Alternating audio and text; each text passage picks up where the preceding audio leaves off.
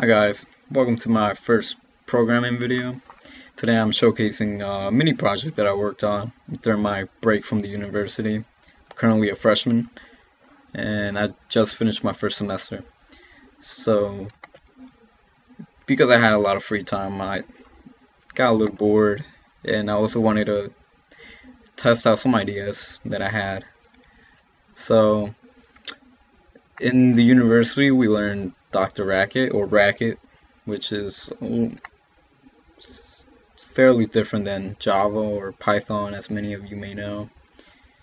But as you can see at the moment, I'm showcasing my code, but it's not as neat or as organized or optimized even as it should be, but it's not bad for a couple hours work.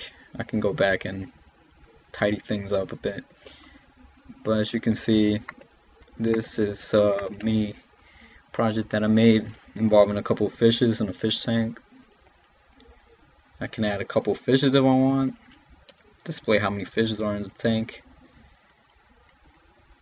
or take away a couple of fishes. Let's make the tank empty. I also made it possible to randomize the background, change it up a bit, taking images from Google. As you can see, there's a fish. You can change the colors, make it all different colors. Make more of the same type of fish. As you can see, there's 8 fishes all stacked up on top of each other somewhere. Change the sizes. Make them all different colors, or make them all the same color. It's all up to the user. By pressing the R key, it just randomizes all the fishes, so you have a completely different tank of fishes each time, all moving in different directions. I think it's fairly neat. It's pretty amusing to watch all the fishes move around. Make the fish tank empty, or you can all have the same type of fish appear. This one's fairly nice. You can change the type of color.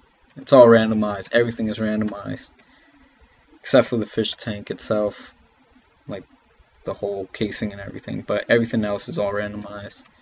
The sizes are randomized, colors are randomized.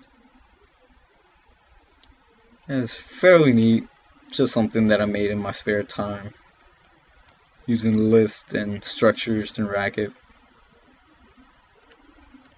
I can have as many as perhaps hundreds, 200, 300 fishes in the tank. But as you can see, it's a little laggy, so it's always good to just have a couple in there.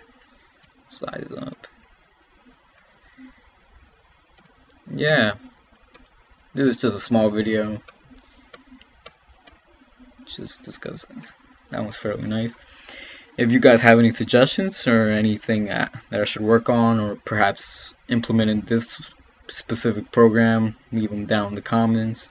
I'm planning on uploading a couple videos involving some new techniques or ideas that I have, and in the next semester I should be learning Java, I believe, and I'm hoping to do videos on that. Currently, because it's my break and I have like a 2-month period, I've been teaching myself Python in my spare time, and hopefully I'm able to translate what I've learned so far in Racket into Python code, and perhaps just move on from there and just keep learning more languages as I move on.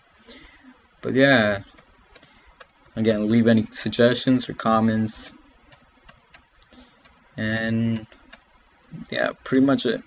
Thanks for watching, and leave a like.